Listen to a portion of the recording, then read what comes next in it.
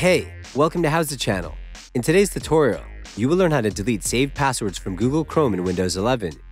Google Chrome keeps track of all websites that you visit and syncs them to all your devices so you can use them there too. Chrome keeps all the passwords that you saved on the browser, so you won't have to enter the passwords again. You can use this simple step-by-step guide to remove saved passwords from Chrome on the desktop.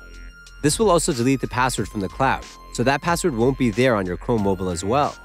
Open Google Chrome. Go to the right top corner and click on the three dots. Choose Settings.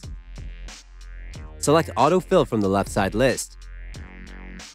Go to Password Manager. Scroll down and you will see Saved Passwords block. Find the password that you want to delete. Click on the three dots next to it. Choose Remove from the list. That's it. Thanks for watching the video. Please like it and let us know if you used any of our tips and tricks. Subscribe to our channel. We upload new tutorials every day. See ya!